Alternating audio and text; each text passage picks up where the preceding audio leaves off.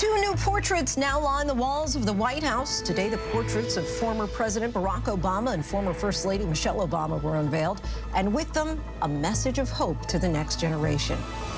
When future generations walk these halls and look up at these portraits, I hope they get a better, honest sense of who Michelle and I were. And I hope they leave with a deeper understanding that if we could make it here, maybe they can too.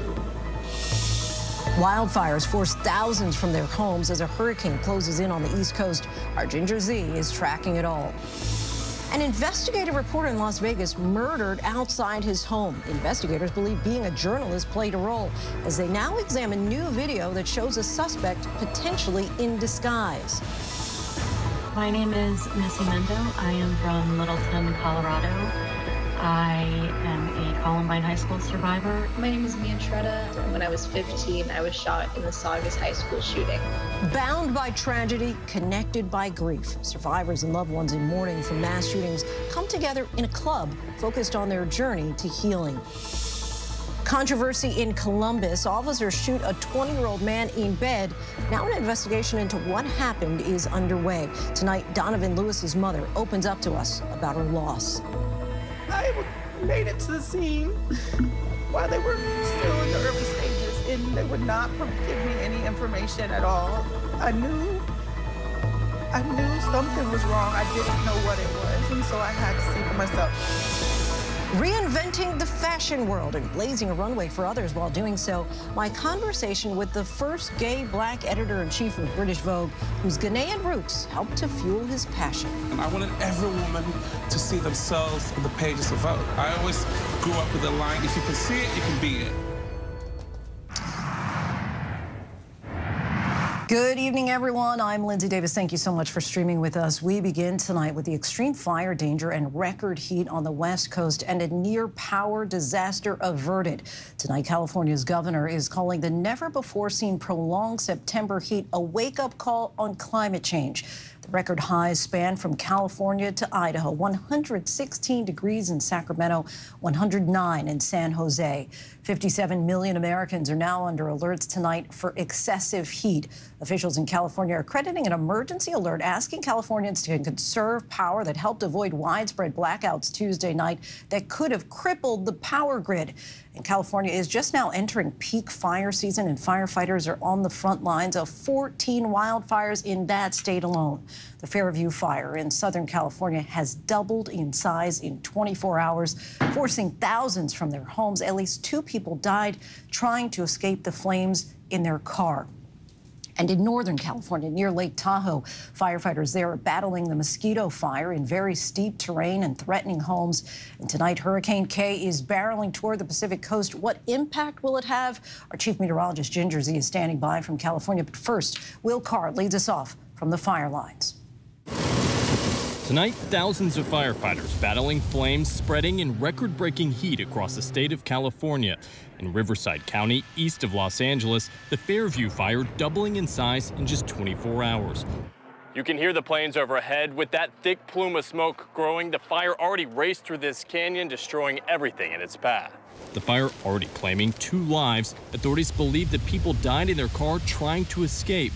North of here, the Radford fire also out of control. This is what is saving Big Bear. It's the DC-10s and the tankers dropping the retardant nonstop. The fire's driven by drought and an unprecedented heat wave that's now in its 8th day, straining the state's power grid to its absolute limits, rolling blackouts a threat.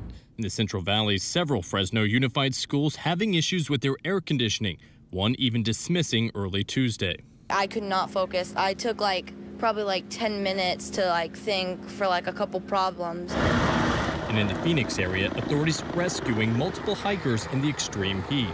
Tragically, 32-year-old Evan Deshawn did not survive. I would just ask people to please be careful on the trails. He leaves behind a wife and infant daughter.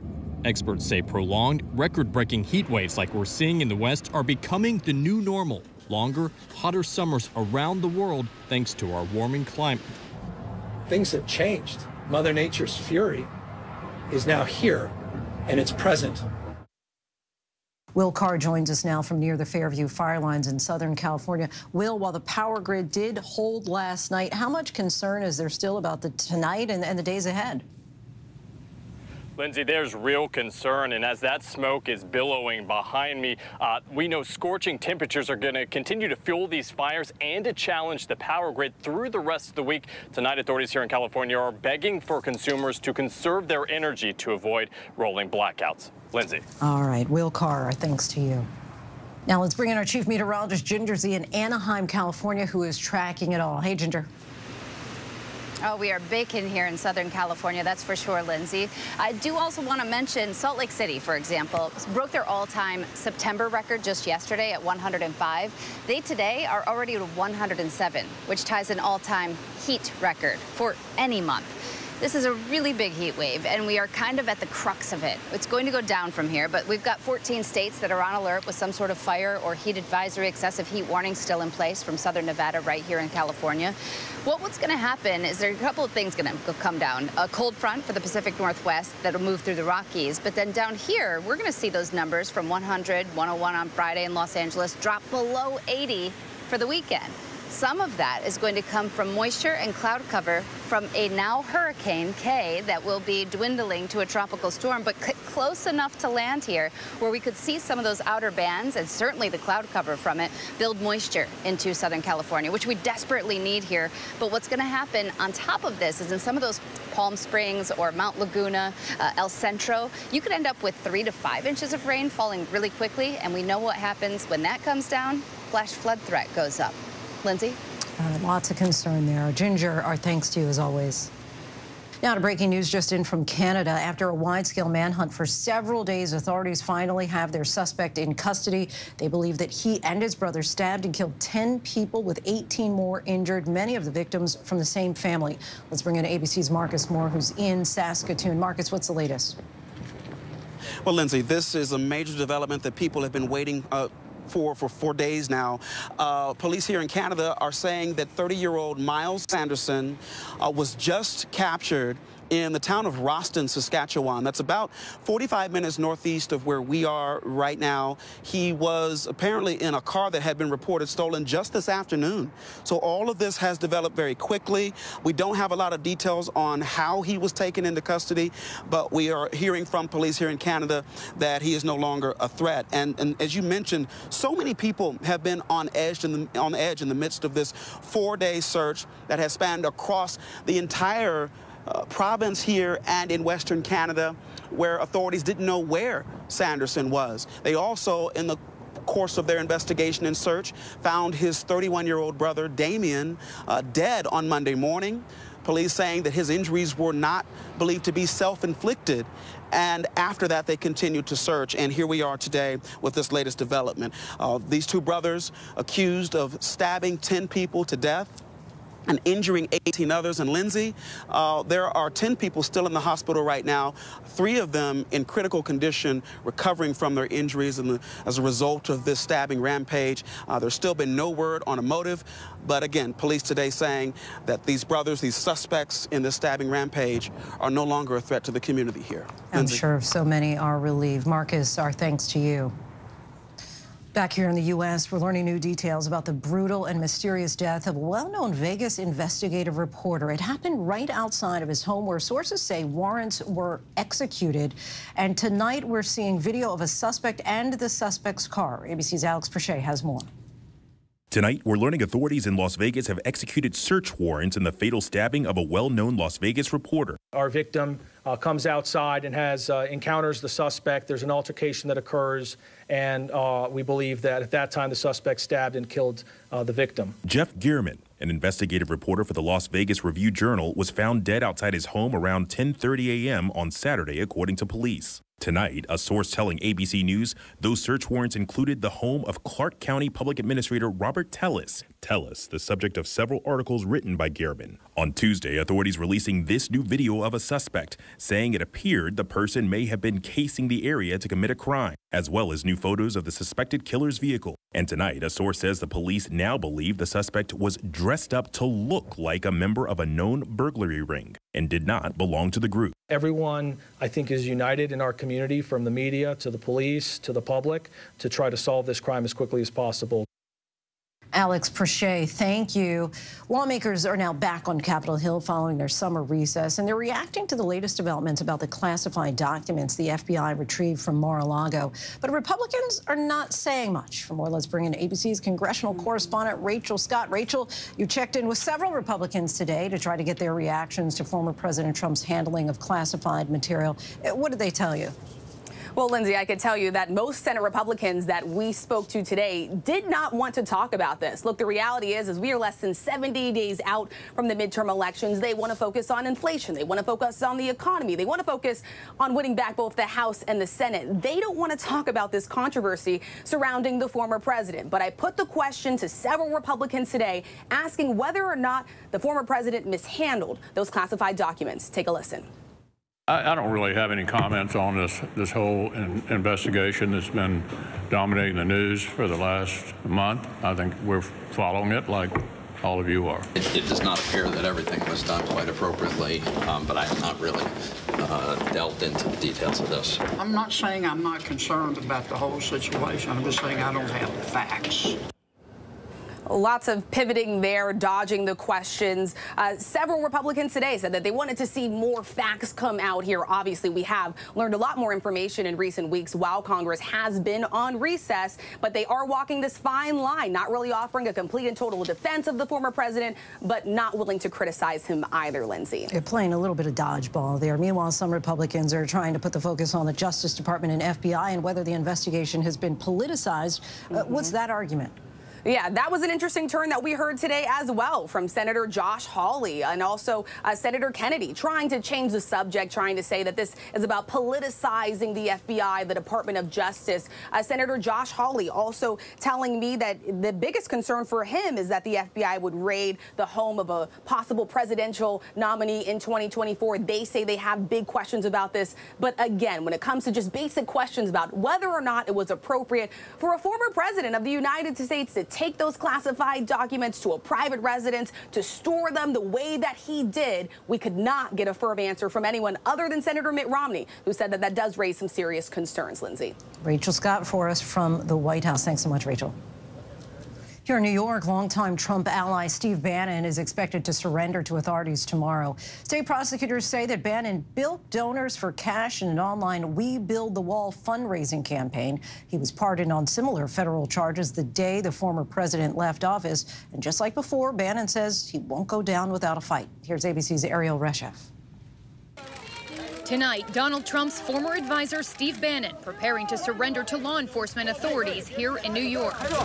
Bannon expected to face new charges in connection with a group called We Build the Wall, which raised $25 million to build a section of President Trump's border wall, much of that money coming from small donors. They see that this is a way that they can take action to actually, make happen a physical barrier on the southern border and support President Trump and what President Trump's trying to do.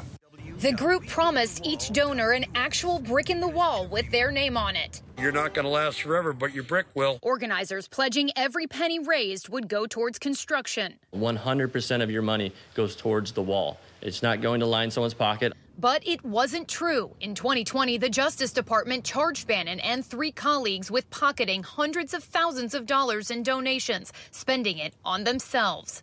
But before Bannon's trial could even begin, President Trump threw him a lifeline, pardoning him on his very last day in office. Bannon's associates weren't so lucky. 2 are facing years in prison after pleading guilty to wire fraud and conspiracy, and the 3rd will soon be going on trial.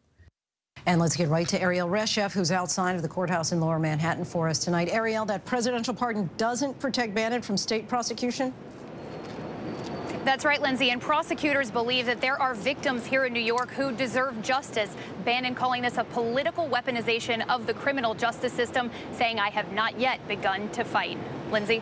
All right, Ariel Reshef, our thanks to you. We head overseas now to the war in Ukraine as that country's troops extend their counteroffensive strategy. Meanwhile, Putin defiantly tells the world Russia has not and will not lose anything. Here's ABC's Tom Sufi-Burridge. Tonight, Russia's vicious assault on Kharkiv in the northeast, relentless. But in the countryside outside the city, Ukraine pushing forward. A military official sharing footage he says shows abandoned Russian positions and equipment. Ukrainian forces showing us how they are able to pinpoint Russian positions using armed reconnaissance drones. Well, we step right back here because they've mounted a grenade onto the drone. You can see the grenade going. You can see how drones are now being used as weapons. In addition to this new counter-offensive, there remains grave concern about the Zaporizhia nuclear power plant. These new images revealing more damage from shelling.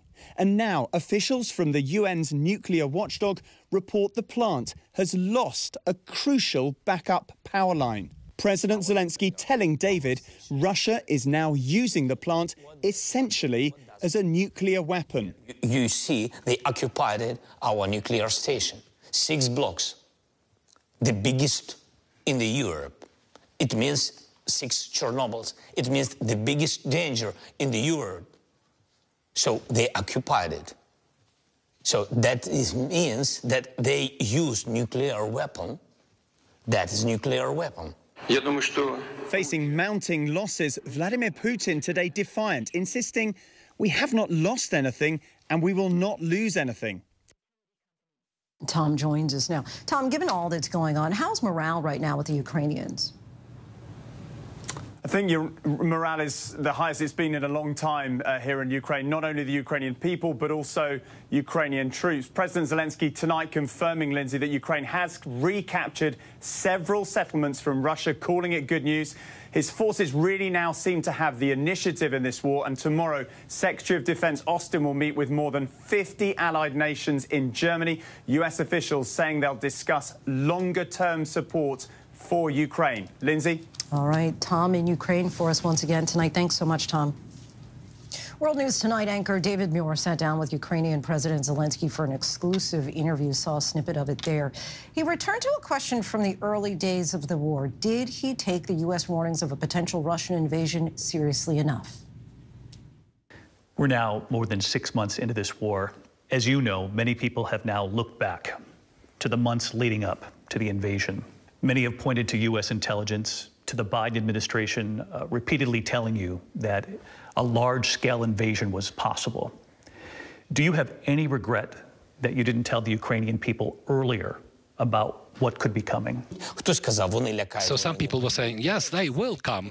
Others were saying, no, they will come. They were disunited. The European leaders were saying, Putin gave us his word that he's not going to invade. Nobody knew for sure, 100%, what scale of invasion was there to be expected. No one knew that those Russian troops will kill, maim, rape people and just erase our cities to the ground. I asked all the intelligence, show us what concrete directions, give us more weapons.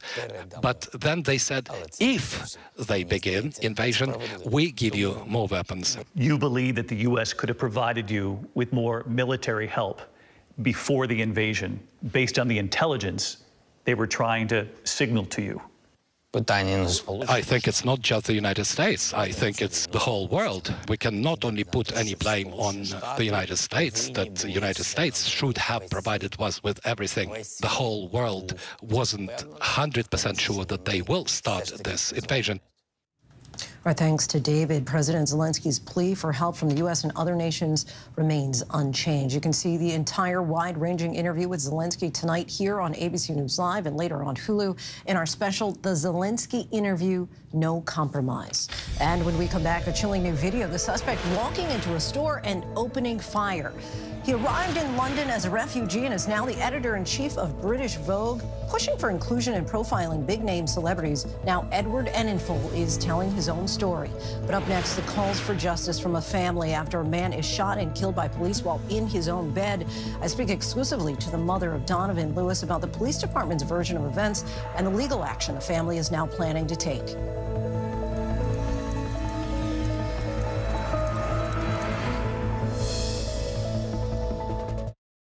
This is ABC News Live. The crush of families here in Poland. At refugee centers in Putin's Russia. On the ground in Ukraine. Close to the front line. Here at the White House. Destructive Cat 4 storm. Here along I-5. Boston is in the bullseye. Let's go. We made it. ABC News Live, America's #1 streaming news. Anytime, anywhere. Streaming 24/7, straight to you for free. Thank you for making ABC News Live America's #1 streaming news. Bring them on. If only there was a place in the morning to start my day. With a smile, somewhere to help me get in the know. A place as spectacular as, well, me. I think we might know a place, right, guys? Bring your friends. Oh, wait, there is. Good morning, America. GMA, 7A, every day. Boom, boom, boom. Good morning, Michael. Good morning, Robin. Good morning, America. How are you? Boom. Now that's how you start your day, people. All right, here we go. You ready? Let's do it. Yes, it's the show America wants and America needs right now. This is What Would You Do? Let's go. How are you? Yes. So what will you be watching Saturdays on ABC News Live? What would you do? Hey, I guess I just found out. The What Would You Do Marathon, 12 to 6 Eastern, every Saturday on ABC News Live. My favorite show. As of today, in a big way, we have inaugurated abcnews.com. A lot has changed in our world since Peter made that announcement. But what hasn't changed is the commitment to groundbreaking reporting and innovation at abcnews.com. And here's to everything ahead. This is ABC News Live Prime. Thanks so much for streaming with us. Live reporting, breaking news, exclusives, award-winning, powerful, eye-opening. ABC News Live Prime with Lindsay Davis. Streaming weeknights. Right now, with so much at stake, Sunday mornings, this is the place. Taking on the tough questions with straightforward reporting. Thank you for making ABC's This Week with George the #1 Sunday morning news show versus the competition. Welcome to This Week. With so much at stake, so much on the line, more Americans turn here than any other newscast. ABC News World News Tonight with David Muir, America's #1 most watched newscast across all of television. It was an extraordinary story. A computer salesman was supposed to report to prison to begin a 17-year sentence. They let him turn himself into jail with no escort. No one thought he would run. How do you evade capture for 25 years? How do you do that? Now, join the search, following the U.S. Marshals as they uncover new leads in a global manhunt. Can you help catch this fugitive? Have you seen this man? Have you seen this man? Have you seen this man? Listen and join the all-new hunt wherever you get your podcast. Passengers were left in the dark at Austin's airport in Texas this morning. Departing flights were halted and security checkpoints were offline. Some who were already waiting inside the airport were seen eating in the dark as they waited for flights to start taking off again. Officials believe an underground equipment malfunction caused the outage. Electricity was restored several hours later. Now to the controversy in Columbus, Ohio, over a deadly police shooting. Columbus officials say that officers showed up at Donovan Lewis's apartment around 2 a.m. on August 30th to arrest him on several charges. Body camera video shows officers identifying themselves at the door and then 2 people leaving. Officers then enter with a K9 and open a bedroom door. Spotting 20-year-old Donovan Lewis sitting up in his bed and raising his hands, Officer Ricky Anderson appears to open fire almost immediately, firing a single shot. The Columbus police chief says it appeared Lewis was holding something in his hand, but no weapon was found at the scene, just a vape pen. Officer Anderson is on paid leave pending an investigation. Lewis's mother, Rebecca Duran, and the family's attorney, Rex Elliott, are joining us now exclusively tonight on ABC News Live Prime. Thank you both for being here. And Ms. Duran, we want to obviously extend our condolences to you, and we really appreciate you taking the time to talk with us. We just went through the police department's explanation about what happened, including the second that it took for an officer to fire his gun, killing your son. What's your response to their version of events? There is things that are absolutely untrue. And when you watch the complete video, it's obvious. The person that the officer that shot him, it also in the video, it's absolutely obvious that he could not see him. He was partially behind the door, and when he went to go shoot him, the person who had a clear view did not fire. So there's obviously something very, very, very wrong. I mean, there's so much more. The fact that there was a delay of care, that there was no attempt to preserve his life, frisking him handcuffed, flipping him around on the bed. I work in healthcare. Like, there was no pressure applied to the wounds. He should have been treated immediately in that room. You saw the video, apparently. Did you watch it immediately? I know that some mothers in this situation decide to not ever watch. Was there something that compelled you, that you had to see his final moments? I knew something was wrong. I didn't know what it was, and so I had to see for myself. I have not watched the entire video. I have seen snippets. Trusted friends have sent me pieces and parts that none of it is okay, but that I don't have to see the worst treatment of him. I mean, there were 6 minutes that passed from the moment he was shot before first aid, the first attempt at any kind of aid was given. He was gone. Seeing when they said he was resisting I'm so sorry. I have not been sleeping. Oh, we understand. Please don't apologize. Resisting arrest, right? Yes, ma'am. Yes, ma'am. He was limp. His own body weight is what they were fighting against. He was no muscular contraction in there. I mean, it was his own body weight. If he was able to speak, he would have said something, help me, something.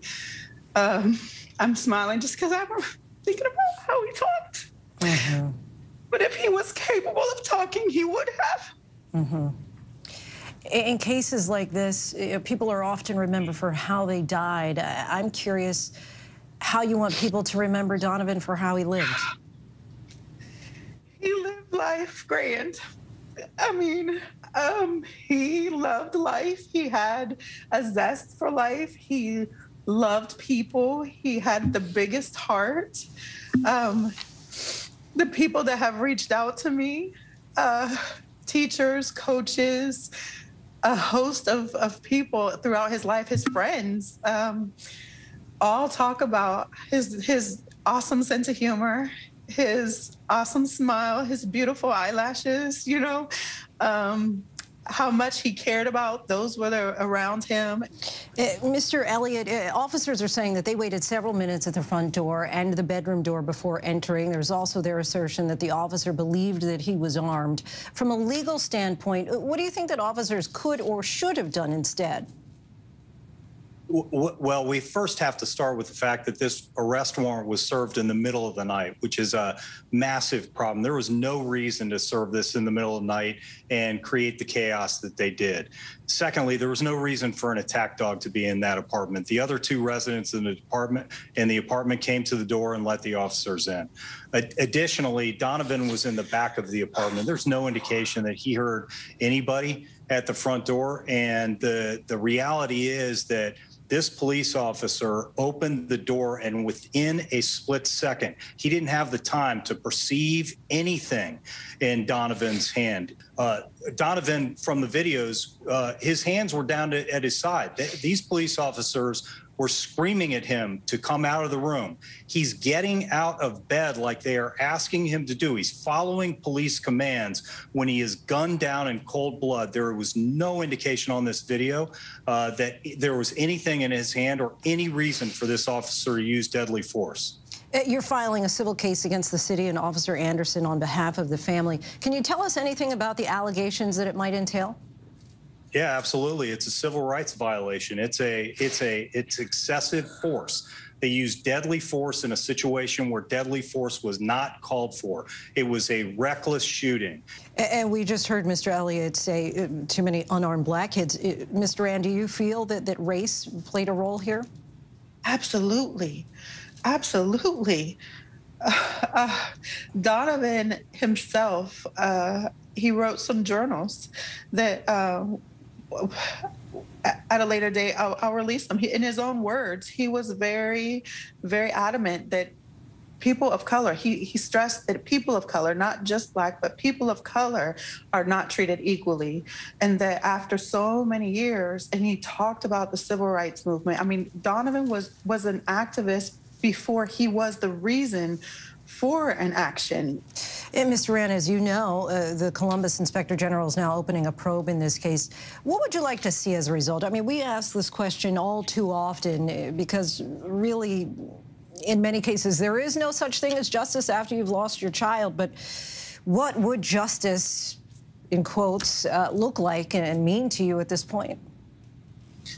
First of all, the officer would be fired, in jail, never be able ever in life to perform any type of duties as an officer anywhere in the world. Officer Anderson's attorney released a statement that reads in part, when we analyze police-involved shootings, we must look to the totality of the circumstances. We are expressly forbidden from using 20/20 hindsight because unlike all of us, officers are not afforded the luxury of armchair reflection when they are faced with rapidly evolving, volatile encounters in dangerous situations. I'm curious, Mr. Rand, if you could speak to Officer Anderson directly, what would you say to him? I'm at a loss for words. I mean, I believe in forgiveness for your own health, but at this moment, I'm not there yet. I mean, there's nothing nice that I have to say. Mr. Elliott, Mr. Rand, we thank you so much for your time. I really appreciate you sharing your story. Thank you. We appreciate the time very much. Thank you very much. Columbus, Ohio has been at the center of many similar cases disproportionately involving Black men. According to police data obtained by the Columbus Dispatch, there have been at least 62 shootings involving Columbus police officers since 2018. Of those, at least 19 have resulted in deaths. Still ahead here on Prime, heading back to class after a tragedy, the survivors of other school shootings are coming together to help Uvalde students find a way forward. Their words of encouragement. The warning from the FBI about ransomware attacks that could be targeting your child's school. She's one of the greatest athletes to ever grace the hard court. We look at retiring WNBA player Sue Bird's standout stats by the numbers. But first, our tweet of the day. Tom Cruise promoting yet another Mission Impossible, this time hanging from a plane.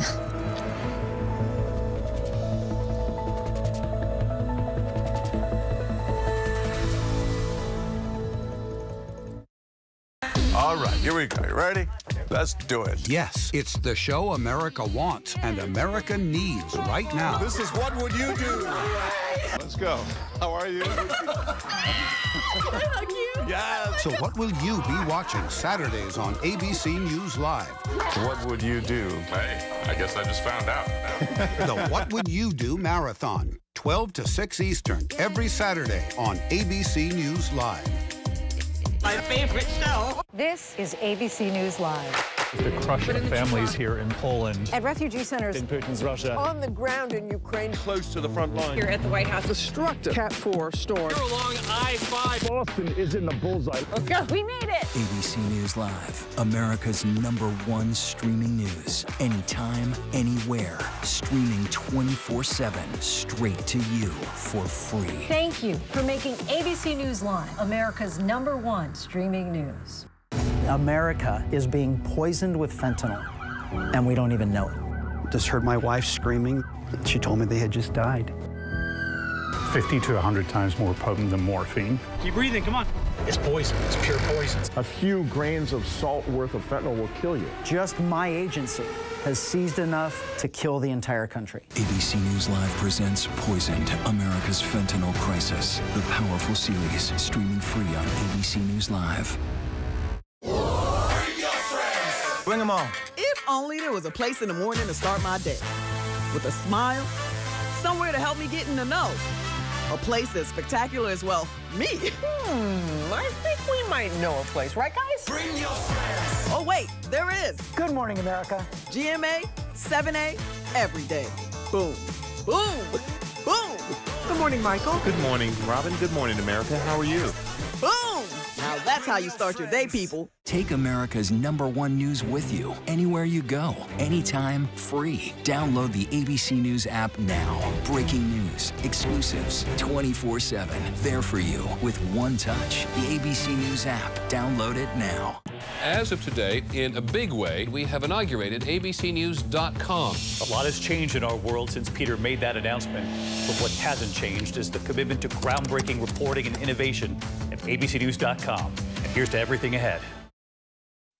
Welcome back, everyone. The Las Vegas Aces beat the Seattle Storm last night to advance to this year's WNBA Finals. But the big story was the retirement of one of the greats in the WNBA. Here's Sue Bird by the numbers. The Long Island-born sharpshooter won 2 NCAA titles at UConn, leading the Huskies to a remarkable 114-4 record before being selected #1 overall by the Storm in the 2002 draft. During 2 decades as a pro, Bird became the winningest WNBA player ever, notching 333 regular season victories. She collected 4 WNBA championships with the Storm and was named an All-Star a record 13 times. Bird also dropped dimes with 3,234 career assists, putting the point guard head and shoulders above her nearest competitor. She is an international superstar, collecting 5 straight Olympic gold medals for Team USA and 5 EuroLeague championships as well.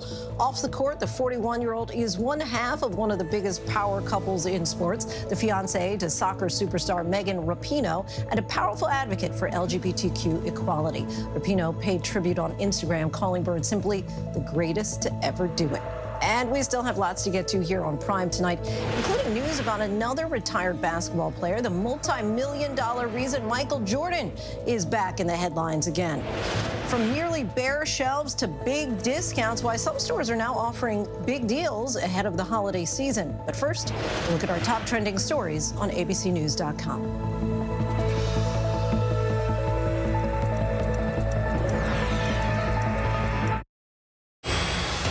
With so much at stake in our world right now, we wanted to thank you for your trust and for making ABC News America's #1 news. And thank you for making ABC News Live America's #1 streaming news. Now streaming on ABC News Live 2020. True crime, cinematic, real-life drama, stunning, the unthinkable. Follow the clues, The Hunt. True crime 2020. Now streaming on ABC News Live. National parks are incredibly safe places. A crime will happen. Hey, Mama. My wife had fallen. She's in really critical condition. At that time, I thought it was just a tragic accident. There's still a lot of questions we need to ask. There were small things that didn't totally add up. This is 2 lives for Harold that have died now. I was shocked. Something's not right.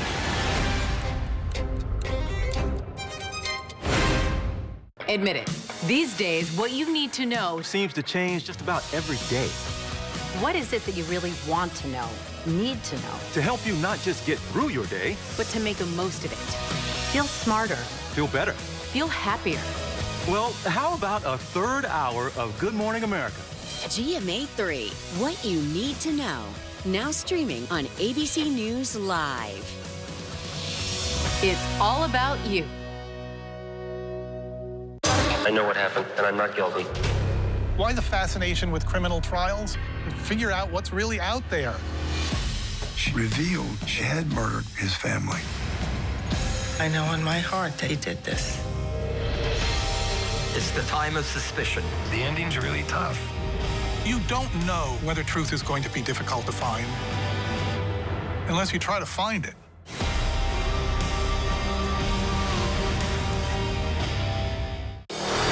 America's #1 news, ABC News. Most watched, most trusted, and streaming live to you anytime, anywhere, and free. This is ABC News Live, America's #1 streaming news, free to you 24/7. Watch America's #1 news whenever you want it, wherever you are, anytime. ABC News Live, streaming live and free on all platforms.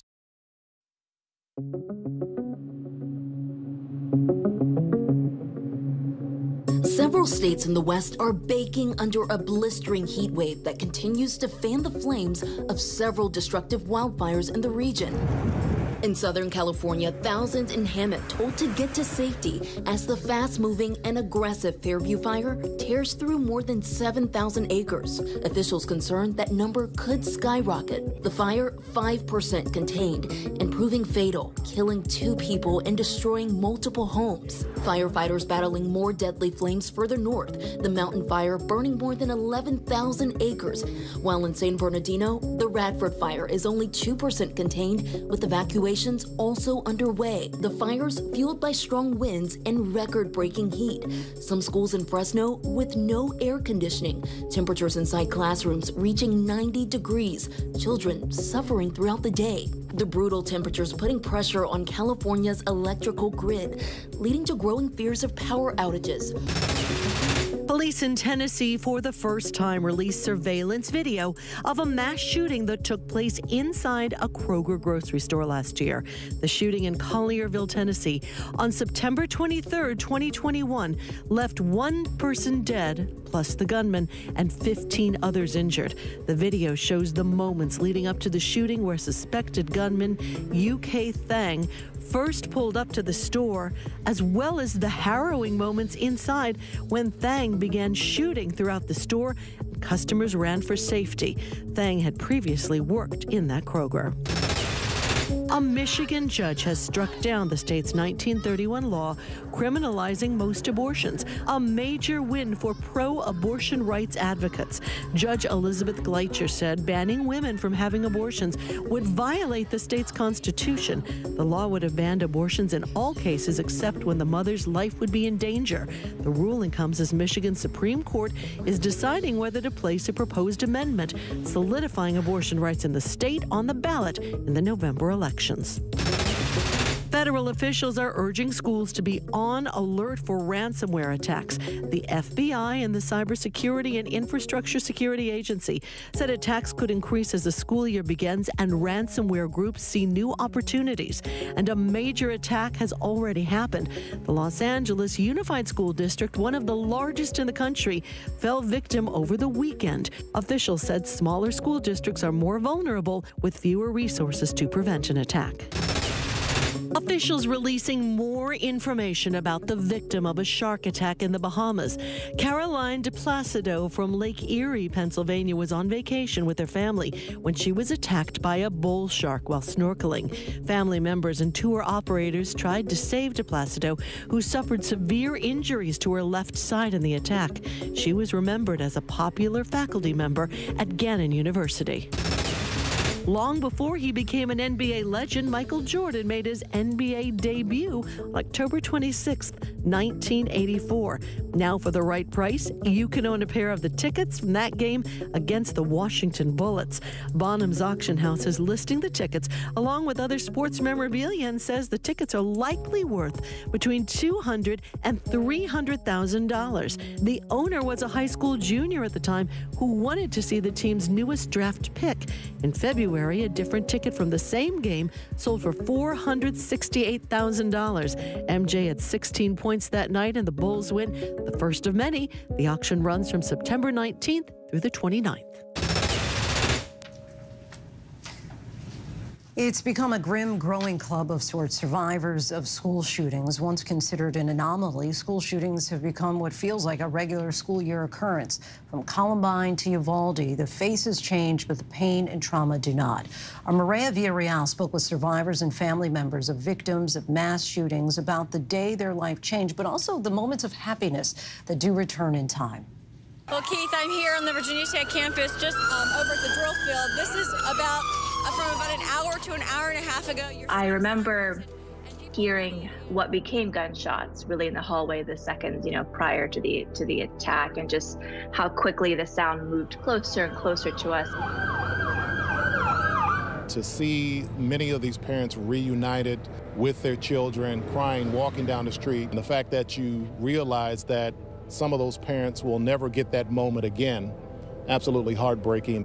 I was in New York, and I got a phone call from my husband. Went in there, it was a beautiful day. It was sunny, it was upbeat, positive, and vibrant. This is the Denver Rocky Mountain News, where the word simply is horror, and that really says it all. The Denver Post, high school massacre, Columbine bloodbath. I was 14 years old sitting in math class, and we heard loud noises, and we thought that it was somebody banging on the lockers. Just so many people really hurting and trying to process what happened here at Saugus High School. We were all talking about the Spanish test we had later that day, arguing about who would do better, and then we heard a bang. I was a bus driver that day. Technically, I was on the clock when everything happened. I remember rolling into the high school in my bus, and it was like fire, police, helicopters. Sometimes we get these. No matter how much time has passed, the heartbreak and lasting impact of a school shooting radiates through every community long after the last shot is fired.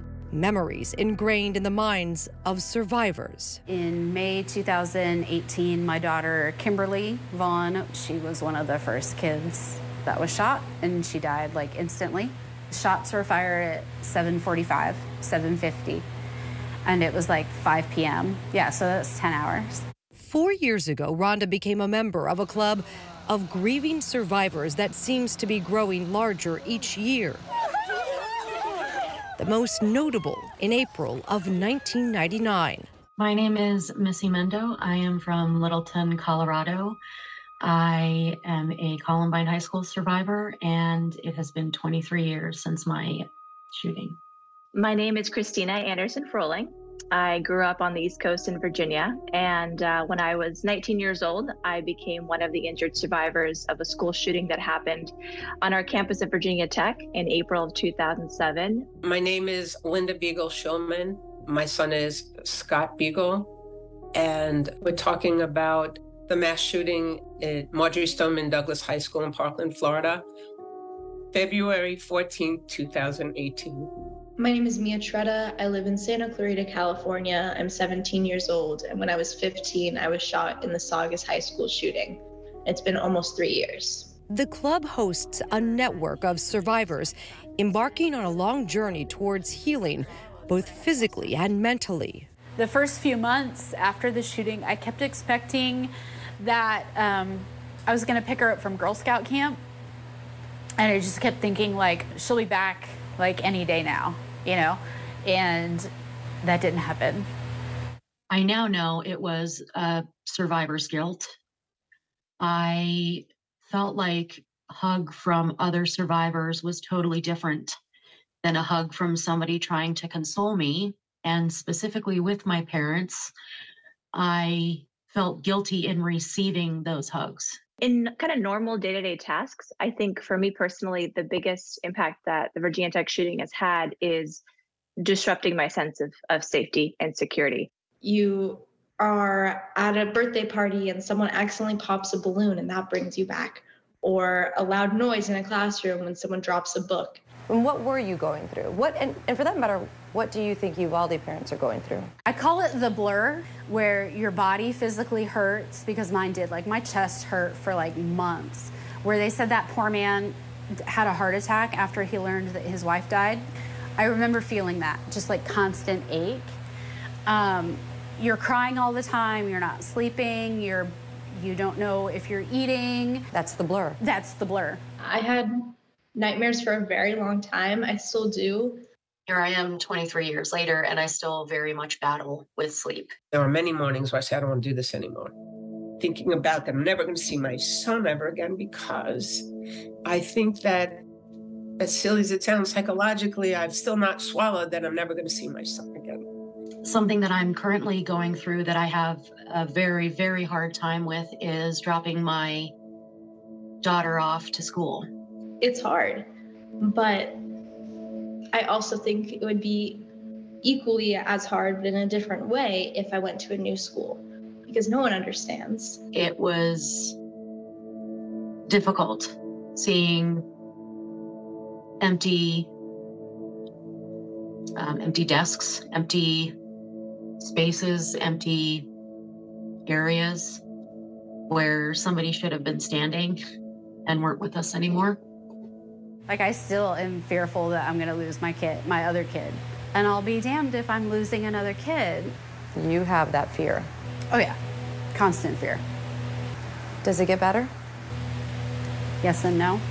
It gets more manageable, but it never goes away. I think to students that are coming back or may have to face something in the future, it's that you are very brave to come back in the first place, and that you are embarking on, unfortunately, a very long journey. One day, when you're thinking about your loved one, instead of the tears pouring out your eyes, you're gonna smile. And when somebody shares something about your loved one, you're gonna smile. Be patient. It's okay to heal at a different pace than someone else. One foot in front of the other, 1 minute at a time, 1 moment at a time, 1 day at a time. Keep going. Be strong. You are strong and you are resilient. Our thanks to Maria for that. Bargain shopping, anyone? Big box retailers like Walmart and Target and department stores like Nordstrom and Macy's are now cutting prices. The result of consumer trends is unexpectedly shifting as the world emerges from the pandemic. This is the result of too many unwanted items on store shelves. For the consumer, that translates to sales. So if there's something that you've been eager to buy, now is the time. Edward Enninful first hit the headlines when he became editor-in-chief of British Vogue more than 2 years ago, making him the first gay black male at the helm of the magazine. Since then, he has become one of the most recognizable faces in fashion, leading the way toward a more diverse and inclusive future. Edward opens up about his life in his new book, A Visible Man, a memoir, which chronicles his career rise and achievements within the fashion industry, from arriving in London as a refugee from Ghana to being a teenage model to becoming one of the most influential figures in fashion.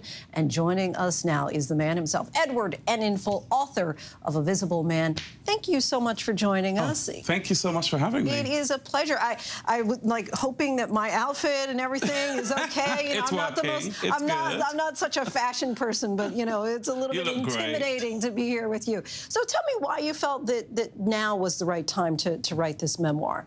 I mean, you know, I'm such a forward-looking person. You know, I'm always thinking of what's next. But of course, I hit 50. You know, I'd been at British Vogue for 5 years. We were in a pandemic, so it felt like, okay, I've got a little time on my hands.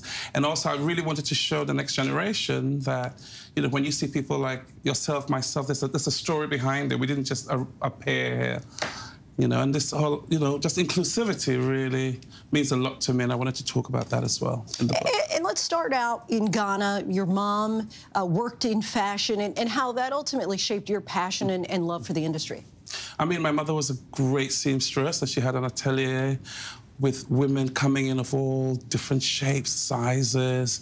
You know, I loved beauty from that age, beauty in all its forms. So that really shaped me. And then when we moved to London, I slowly I was discovered on the train, and then I started moving up in the fashion industry. And I'd always believed in diversity. I really believe that all women should be seen in the magazine. So that's really been at the backbone of my career. And you talk a lot about that idea of diversity and really working primarily in white spaces initially, and having this imposter syndrome. Yes. And you're right, and I just want to quote, you said, it was an ego boost for me and a relief to my colleagues that I could take so much on my shoulders, but it had an adverse effect on my mind and soul. Tell me about what that adverse effect was and how you ultimately overcame, or are perhaps even still overcoming, the imposter syndrome. Yes, I mean, you know, I was a fashion director for ID magazine when I was 18 years old. And as you said, you know, I came from a family of refugees. We arrived penniless. So it was instilled in me, work twice as hard. You know, work 10 times as hard if you needed to.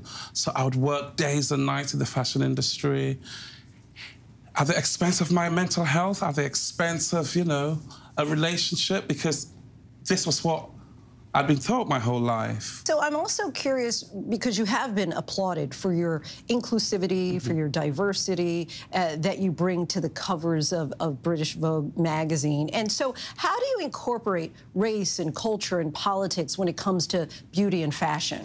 I mean, like I said, you know, I grew up with my mother just in love with beauty in all its form. I saw that, you know, when I started at British Vogue in 2017, I looked around the world and thought, we need to represent everyone. We need to represent women of all races, black women especially, women of all ages, women of all sizes, religions. So I've had, you know, hijabs on the cover. I've really thought we have to show the world as it is. And really, that's all I did, you know. And I'm glad that the world received it so well. What do you think made the world finally ready to receive it? Because we're just talking about inside of the last decade, maybe even the last 5 years, that we're starting to see that kind of representation. I think, you know, for so long, fashion had been so removed from the world. Fashion had been this exclusive sort of society. And when I said, you know, all right, we're going to just change that. We're going to welcome all women. I wanted every woman to see themselves on the pages of Vogue. I always grew up with the line, if you can see it, you can be it. So really, for me, there was no other way but to have welcome women into the pages of Vogue, women, you know, who you wouldn't normally see. When you were a young man, did you anticipate that you would reach these heights? Not at all. I mean, you know, when you tell someone who has had to flee from their homeland to a new land that anything is possible, they can't really believe it because you've lost a home. But all I know is like hard work and grit and determination, and, you know, just really got me here. And not saying no, you know. What did you learn from writing this book?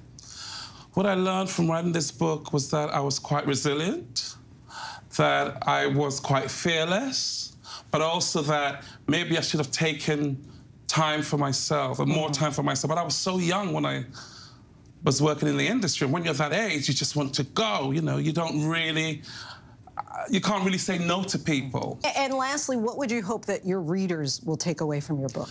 I just hope that my, you know, people reading will know that, you know, you can change an industry from within. For me, the book is for anybody who's suffering, who's dealing with mental issues, who's dealing with imposter syndrome, you know, all women, you know, that there's a way forward. I always say, if I can do it, if I'm sitting here talking to you today, most people can do it, because I wasn't supposed to be here. Thank you so much for joining us. Really appreciate your time. Thank you so much for having me. A Visible Man, a memoir, is now available to buy wherever books are sold by Edward and in full. And before we go tonight, the image of the day, Francis Tiafoe celebrating. Look at that smile after he becomes the first African-American man to reach a U.S. Open semifinal since Arthur Ashe did it back in 1972. He did it on the court named after Arthur Ashe. And that is our show for this hour. Be sure to stay tuned to ABC News Live for more context and analysis of the day's top stories.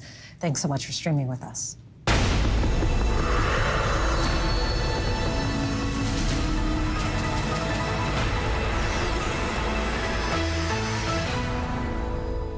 Coming up in the next hour, we're staying on top of a few things. The citywide teacher strike in Seattle. The first day of class is delayed for some 50,000 students. What those teachers are fighting for.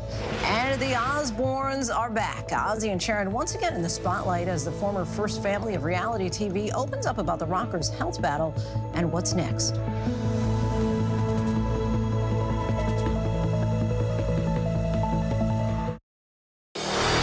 America's #1 news, ABC News.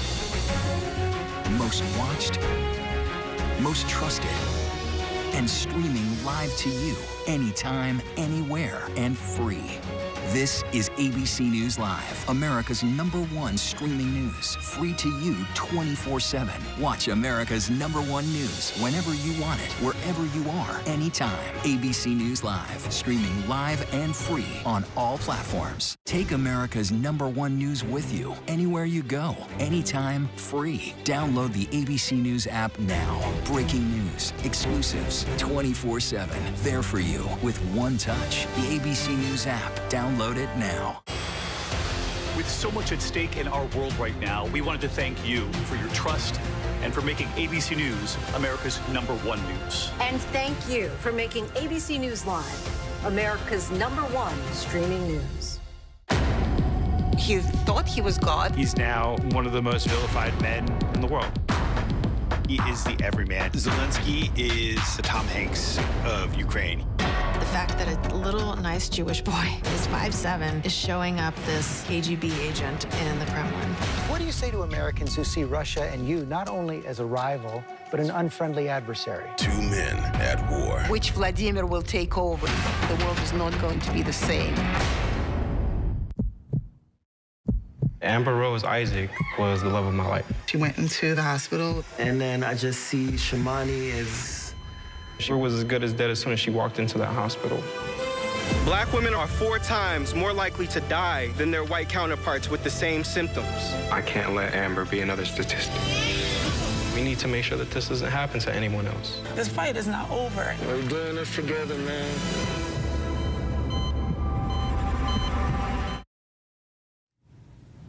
Hi there, I'm Lindsay Davis. Thanks so much for streaming with us. We're monitoring several developments here at ABC News at this hour. The high-profile trial for the leaders of the Oath Keepers extremist group will proceed this month after a judge rejected a last-minute bid by Stuart Rhodes to replace his lawyers and delay his prosecution. Rhodes claimed his attorneys weren't defending him forcefully enough in the Capitol riot case. His new lawyer argued that he had not been given enough time to adequately prepare and urged the judge to delay his trial at least 90 days. In Texas, a federal judge ruled a requirement under Obamacare that private insurance plans cover drugs that prevent various infections at no cost to patients violate both federal and constitutional law. The legal challenge was filed in 2020 and argued that the free coverage requirements for PrEP, contraceptives, and the HPV vaccine requires business owners to pay for services that, quote, encourage homosexual behavior, prostitution, sexual promiscuity, and intravenous drug use despite their religious beliefs. The American Cancer Society Cancer Action Network said in a statement that the ruling could threaten free preventative care more broadly, including routine cancer screenings. And the first day of classes that they were canceled in Seattle as hundreds of public school teachers walked off the job. Educators in the citywide strike are seeking better pay, mental health support, and improved staffing ratios for special education and multilingual students. The teachers union said in a statement they are negotiating with the school district to reach a contract agreement to get back in the classroom, quote, as fast as possible. There are about 50,000 students there affected. Next to the extreme fire danger and record heat on the West Coast and a near power disaster averted. Tonight, California's governor is calling the never-before-seen prolonged September heat a wake-up call on climate change. Some relief could be on the way. Our chief meteorologist, Ginger Z, is standing by, but Will Carr reports from the fire lines. Tonight, thousands of firefighters battling flames spreading in record-breaking heat across the state of California. In Riverside County, east of Los Angeles, the Fairview fire doubling in size in just 24 hours. You can hear the planes overhead. With that thick plume of smoke growing, the fire already raced through this canyon, destroying everything in its path. The fire already claiming 2 lives. Authorities believe that people died in their car trying to escape. North of here, the Radford fire also out of control. This is what is saving Big Bear. It's the DC-10s and the tankers dropping the retardant nonstop. The fire's driven by drought and an unprecedented heat wave that's now in its 8th day, straining the state's power grid to its absolute limits, rolling blackouts a threat. In the Central Valley, several Fresno Unified schools having issues with their air conditioning, one even dismissing early Tuesday. I could not focus. I took probably 10 minutes to think for a couple problems. And in the Phoenix area, authorities rescuing multiple hikers in the extreme heat. Tragically, 32-year-old Evan Deshawn did not survive. I would just ask people to please be careful on the trails. He leaves behind a wife and infant daughter. Experts say prolonged, record-breaking heat waves like we're seeing in the West are becoming the new normal. Longer, hotter summers around the world thanks to our warming climate. Things have changed. Mother Nature's fury is now here, and it's present. Will Carr joins us now from near the Fairview fire lines in Southern California. Will, while the power grid did hold last night, how much concern is there still about tonight and the days ahead? Lindsay, there's real concern, and as that smoke is billowing behind me, we know scorching temperatures are going to continue to fuel these fires and to challenge the power grid through the rest of the week. Tonight, authorities here in California are begging for consumers to conserve their energy to avoid rolling blackouts. Lindsay. All right, Will Carr, thanks to you. Now let's bring in our chief meteorologist, Ginger Z, in Anaheim, California, who is tracking it all. Hey, Ginger. Oh, we are baking here in Southern California, that's for sure, Lindsay. I do also want to mention Salt Lake City, for example, broke their all-time September record just yesterday at 105. They today are already at 107, which ties an all-time heat record for any month. This is a really big heat wave, and we are kind of at the crux of it. It's going to go down from here, but we've got 14 states that are on alert with some sort of fire or heat advisory, excessive heat warning still in place from southern Nevada right here in California. What's going to happen is there are a couple of things going to come down. A cold front for the Pacific Northwest that'll move through the Rockies, but then down here, we're going to see those numbers from 100, 101 on Friday in Los Angeles drop below 80 for the weekend. Some of that is going to come from moisture and cloud cover from a now Hurricane K that will be dwindling to a tropical storm, but close enough to land here where we could see some of those outer bands and certainly the cloud cover from it build moisture into Southern California, which we desperately need here. But what's going to happen on top of this is in some of those Palm Springs or Mount Laguna, El Centro, you could end up with 3 to 5 inches of rain falling really quickly. And we know what happens when that comes down. Flash flood threat goes up. Lindsay? Lots of concern there. Ginger, our thanks to you as always. Former President Trump ally Steve Bannon is expected to turn himself in to authorities here in New York City tomorrow. He'll face state charges tied to allegations of fraud, and this time he'll do it without the help of a presidential pardon. Here's ABC's Ariel Reshef. Tonight, Donald Trump's former advisor Steve Bannon preparing to surrender to law enforcement authorities here in New York. Bannon expected to face new charges in connection with a group called We Build the Wall, which raised $25 million to build a section of President Trump's border wall, much of that money coming from small donors. They see that this is a way that they can take action to actually, make happen a physical barrier on the southern border and support President Trump and what President Trump's trying to do. The group promised each donor an actual brick in the wall with their name on it. You're not going to last forever, but your brick will. Organizers pledging every penny raised would go towards construction. 100% of your money goes towards the wall. It's not going to line someone's pocket. But it wasn't true. In 2020, the Justice Department charged Bannon and 3 colleagues with pocketing hundreds of thousands of dollars in donations, spending it on themselves. But before Bannon's trial could even begin, President Trump threw him a lifeline, pardoning him on his very last day in office. Bannon's associates weren't so lucky. 2 are facing years in prison after pleading guilty to wire fraud and conspiracy, and the 3rd will soon be going on trial. Our thanks to Ariel Reshef. Now to the controversy in Columbus, Ohio, over a deadly police shooting. Columbus officials say that officers showed up at Donovan Lewis's apartment around 2 a.m. on August 30th to arrest him on several charges. Body camera video shows officers identifying themselves at the door and then 2 people leaving. Officers then enter with a K9 and open a bedroom door, spotting 20-year-old Donovan Lewis sitting up in his bed and raising his hands. Officer Ricky Anderson appears to open fire almost immediately, firing a single shot. The Columbus police chief says it appeared Lewis was holding something in his hand, but no weapon was found at the scene, just a vape pen. Officer Anderson is on paid leave pending an investigation. Lewis's mother, Rebecca Duran, and the family's attorney, Rex Elliott, are joining us now exclusively tonight on ABC News Live Prime. Thank you both for being here. And Ms. Duran, we want to obviously extend our condolences to you, and we really appreciate you taking the time to talk with us. We just went through the police department's explanation about what happened, including the second that it took for an officer to fire his gun, killing your son. What's your response to their version of events? There is things that are absolutely untrue. And when you watch the complete video, it's obvious. The person that the officer that shot him, it also in the video, it's absolutely obvious that he could not see him.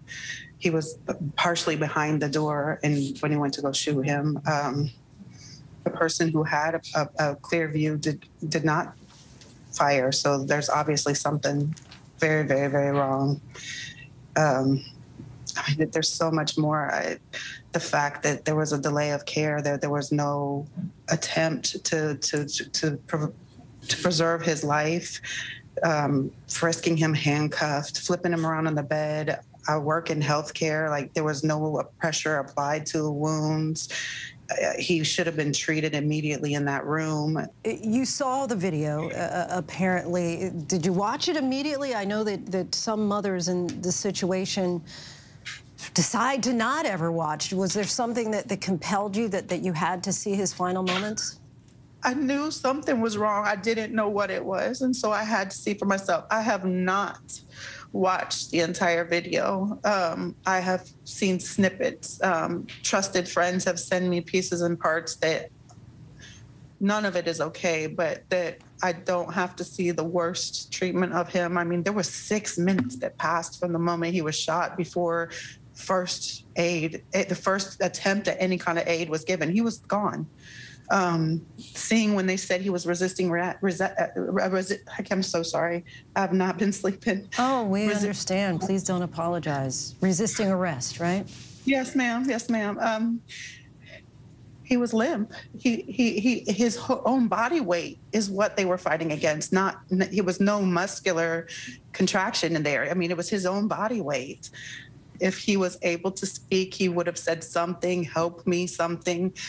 I'm smiling just because I'm thinking about how he talked. Mm-hmm. But if he was capable of talking, he would have. Mm-hmm. In cases like this, people are often remembered for how they died. I'm curious how you want people to remember Donovan for how he lived. He lived life grand. I mean, he loved life. He had a zest for life. He loved people. He had the biggest heart. The people that have reached out to me, teachers, coaches, a host of people throughout his life, his friends, all talk about his awesome sense of humor, his awesome smile, his beautiful eyelashes, you know, how much he cared about those that are around him. Mr. Elliott, officers are saying that they waited several minutes at the front door and the bedroom door before entering. There's also their assertion that the officer believed that he was armed. From a legal standpoint, what do you think that officers could or should have done instead? Well, we first have to start with the fact that this arrest warrant was served in the middle of the night, which is a massive problem. There was no reason to serve this in the middle of the night and create the chaos that they did. Secondly, there was no reason for an attack dog to be in that apartment. The other 2 residents in the apartment came to the door and let the officers in. Additionally, Donovan was in the back of the apartment. There's no indication that he heard anybody at the front door. And the reality is that this police officer opened the door, and within a split second, he didn't have the time to perceive anything in Donovan's hand. Donovan, from the videos, his hands were down at his side. These police officers were screaming at him to come out of the room. He's getting out of bed like they are asking him to do. He's following police commands when he is gunned down in cold blood. There was no indication on this video that there was anything in his hand or any reason for this officer to use deadly force. You're filing a civil case against the city and Officer Anderson on behalf of the family. Can you tell us anything about the allegations that it might entail? Yeah, absolutely. It's a civil rights violation. It's excessive force. They used deadly force in a situation where deadly force was not called for. It was a reckless shooting. Mr. Rand, do you feel that race played a role here? Absolutely. Absolutely. Donovan himself, he wrote some journals that at a later date, I'll release them. In his own words, he was very, very adamant that people of color, he stressed that people of color, not just Black, but people of color are not treated equally.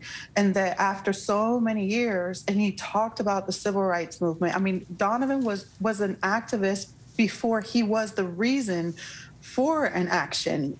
And Mr. Rand, as you know, the Columbus Inspector General is now opening a probe in this case. What would you like to see as a result? I mean, we ask this question all too often because really, in many cases, there is no such thing as justice after you've lost your child. But what would justice, in quotes, look like and mean to you at this point? First of all, the officer would be fired, in jail, never be able ever in life to perform any type of duties as an officer anywhere in the world. Officer Anderson's attorney released a statement that reads in part, when we analyze police-involved shootings, we must look to the totality of the circumstances. We are expressly forbidden from using 20/20 hindsight because unlike all of us, officers are not afforded the luxury of armchair reflection when they are faced with rapidly evolving, volatile encounters in dangerous situations. I'm curious, Ms. Duran, if you could speak to Officer Anderson directly, what would you say to him? I'm at a loss for words. I mean, I believe in forgiveness for your own health, but at this moment, I'm not there yet. I mean, there's nothing nice that I have to say.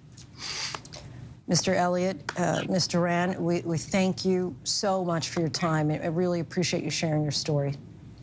Thank you. We appreciate the time very much. Thank you very much. Columbus, Ohio has been at the center of many similar cases disproportionately involving black men. According to police data obtained by the Columbus Dispatch, there have been at least 62 shootings involving Columbus police officers since 2018. Of those, at least 19 have resulted in deaths.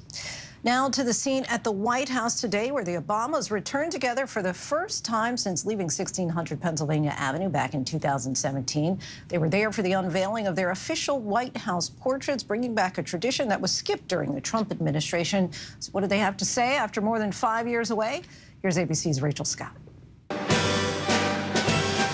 Tonight, former President Barack Obama and former First Lady Michelle Obama returned to the White House together for the first time since they moved out in 2017. Barack and Michelle, welcome home. Welcome home. The Obamas on hand for the unveiling of their official portraits. The former president rendered in hyper-realistic detail by artist Robert McCurdy. You'll note that he refused to hide any of my gray hairs. Refused my request to make my ears smaller. But then, on a more personal note, when future generations walk these halls and look up at these portraits, I hope they get a better, honest sense of who Michelle and I were. And I hope they leave with a deeper understanding that if we could make it here, maybe they can too. The former First Lady also nodding to history. A girl like me, she was never supposed to be up there next to Jacqueline Kennedy and Dolly Madison. She was never supposed to live in this house, and she definitely wasn't supposed to serve as First Lady. Presidents usually host their predecessors for their portrait unveiling, but former President Donald Trump did not. Tonight, Michelle Obama insisting traditions like this matter.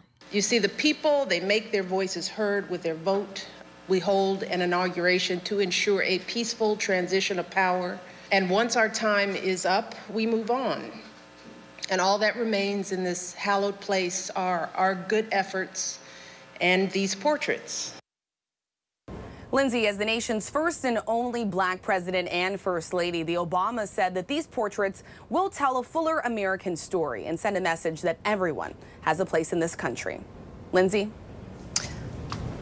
Our thanks to Rachel for that. And still to come, a desperate search through the mud for survivors after a deadly mudslide. And they're one of the first families of reality TV. Sharon and Ozzy Osbourne talk about a new show and the rock legend's new album.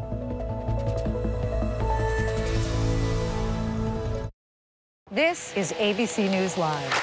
The crush of families here in Poland. At refugee centers in Putin's Russia. On the ground in Ukraine. Close to the front line. Here at the White House. Destructive Cat 4 storm. Here along I-5. Boston is in the bullseye. Let's go. We made it. ABC News Live. America's #1 streaming news. Anytime, anywhere. Streaming 24/7. Straight to you for free. Thank you for making ABC News Live America's #1 streaming news. Bring them on. If only there was a place in the morning to start my day. With a smile, somewhere to help me get in the know. A place as spectacular as, well, me. I think we might know a place, right, guys? Bring your friends. Oh, wait, there is. Good morning, America. GMA, 7A, every day. Boom, boom, boom. Good morning, Michael. Good morning, Robin. Good morning, America. How are you? Boom. Now that's how you start your day, people. All right, here we go. You ready? Let's do it. Yes, it's the show America wants and America needs right now. This is What Would You Do? Let's go. How are you? Yes. So what will you be watching Saturdays on ABC News Live? What would you do? Hey, I guess I just found out. The What Would You Do Marathon, 12 to 6 Eastern, every Saturday on ABC News Live. My favorite show. As of today, in a big way, we have inaugurated abcnews.com. A lot has changed in our world since Peter made that announcement. But what hasn't changed is the commitment to groundbreaking reporting and innovation at abcnews.com. And here's to everything ahead. This is ABC News Live Prime. Thanks so much for streaming with us. Live reporting, breaking news, exclusives, award-winning, powerful, eye-opening. ABC News Live Prime with Lindsay Davis, streaming weeknights. We are tracking several headlines around the world. At least 15 people died in western Uganda after their homes were buried in a landslide triggered by torrential rains as emergency workers shoveled through mud in search of survivors. Most of those killed were women and children, according to the Red Cross. After a prolonged drought, heavy rains have fallen on much of Uganda since late July, causing deaths and flooding and the destruction of crops, homes, and infrastructure. Tanks pounded targets and fighter jets roared overhead as Taiwan's military showed off in its latest combat drills after weeks of being rattled by neighboring China. China, which claims democratically ruled Taiwan as its own territory, has been carrying out exercises around the island since a visit to Taipei last month by U.S. House Speaker Nancy Pelosi. Brazilians celebrated their bicentennial Independence Day with less than a month until presidential elections. President Bolsonaro, a far-right nationalist seeking re-election, participated in a military parade in Brasilia and Rio de Janeiro, turning a national holiday into one of his latest campaign stunts. During his speech, Bolsonaro defended the criminalization of abortion and statements against gender identity. Legends in rock and roll, reality TV, and talk shows Sharon and Ozzy Osbourne are looking to the future with a new show and a new album. In their first interview since a major operation for Ozzy, the couple sat down with our Chris Connolly for an ABC News exclusive to discuss what still lies ahead. This is what Ozzy Osbourne does best.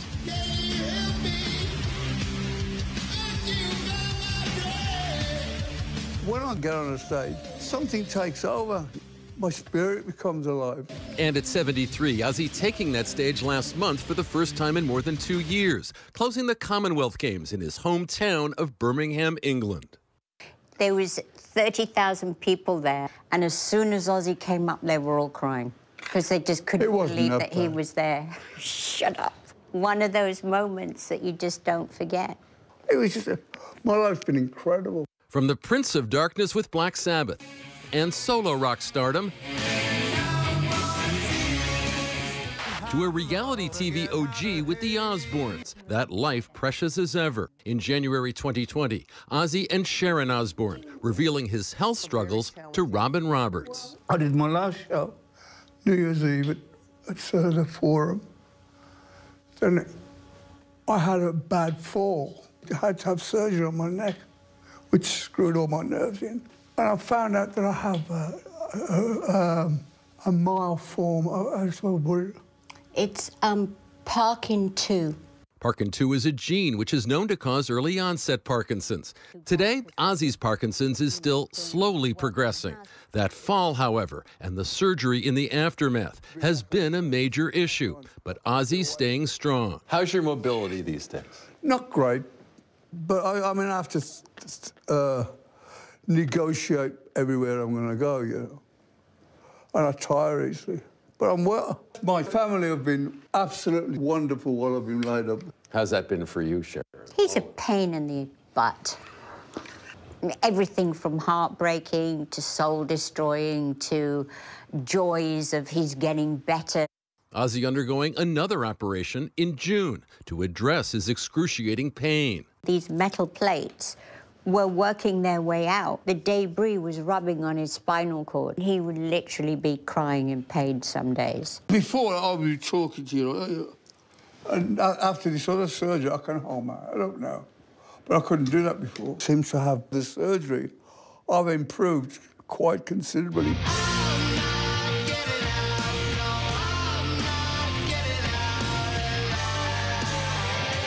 It's a new chapter for the Osbournes. Ozzy's new album, Patient Number 9, drops this week. Ozzy in full roar.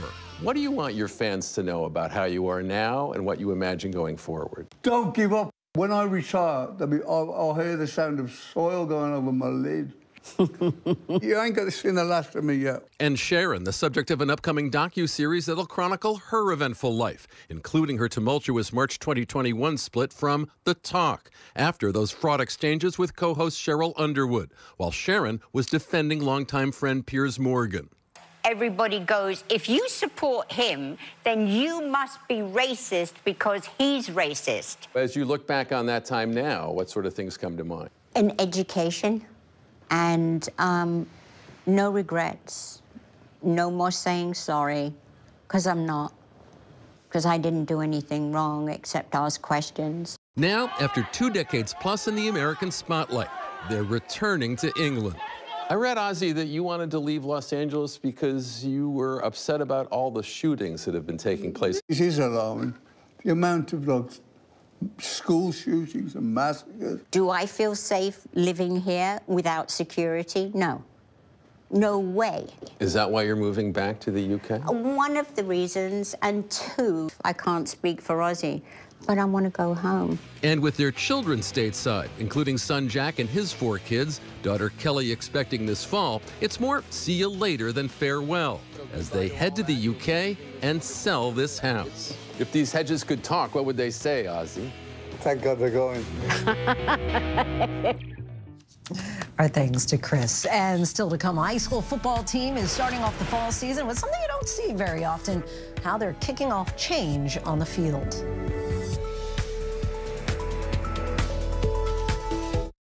Right now, with so much at stake, Sunday mornings, this is the place. Taking on all the tough questions. Straightforward reporting. No spin, no hype, no bull. Thank you for making ABC's This Week with George Stephanopoulos the #1 Sunday morning news show versus the competition. Welcome to This Week. Take America's #1 news with you anywhere you go, anytime, free. Download the ABC News app now. Breaking news, exclusives, 24/7, there for you with one touch. The ABC News app. Download it now. This is ABC News Live Prime. Thanks so much for streaming with us. Live reporting, breaking news, exclusives, award-winning, powerful, eye-opening. ABC News Live Prime with Lindsay Davis. Streaming weeknights. Ready for a little GMA-ish promo? Okay, here we go. GMA 7A every day with Robin, George, and Michael. That's how you start the day. Boom! America's #1 news, ABC News. Most watched, most trusted, and streaming live to you anytime, anywhere, and free. This is ABC News Live, America's #1 streaming news, free to you 24/7. Watch America's #1 news whenever you want it, wherever you are, anytime. ABC News Live, streaming live and free on all platforms. Fall football is here, and high schools across the country are starting their seasons. And one high school team in Chicago is standing out. They are changing the face and future of football with 8 young women on the roster. In tonight's Local Lowdown, reporter Will Jones from our partner station WLS introduces us to the trailblazing trio that kicked off this change on the field just a few years ago. In full gear, this looks like your average high school football team, but looks can be deceiving. I encourage all the little girls that you see in the field right now, they're here because of y'all 3. When Gage Park High School alums Dominique Robinson, Janelle Marino, and Jemiah Cochran suited up last season for the Owls, they knew they had a lot to prove. Peers around me said that females couldn't play ball, so I had told Mom about it. Then my mom and my grandma encouraged me to play football. Head football coach Michael Norwood recalls when they first approached him about trying out for the team. I was like, well, okay, fine, let's play football then. And then I didn't know they was going to come out and make an impact on the field. Don't judge a book by its cover, you know. They did better than some guys. But like all players, it took some time for them to find their stride. My first game, oh my goodness. My stomach was like, I don't even know. I used to be scared sometimes, like to hit, but then I got used to it. On game day last season, Norwood would give the opposing team's coaching staff a heads up about his atypical roster. I said I got a few females on my team, and they look like Shot. Go. Drive, feet. This season, the team has 3 female players on their squad. Ahead of their first game, wide receiver LaShonda Washington has already gained the respect of her teammates. I showed them that I can catch the ball, and I showed them that I can run it. And if any of their competitors see having female players as a disadvantage, the team has this to say. It's going to be good because we're going to show them why we got girls on our team. Ready, 1. For this trailblazing trio, the more girls on the team, the better. For the females that do want to play sports, boys sports, go out there and show them that you're supposed to be there. Our thanks to Will Jones for that. And that's our show for tonight. Be sure to stay tuned to ABC News Live for more context and analysis of the day's top stories. I'm Lindsay Davis. We thank you so much for streaming with us. Have a great night.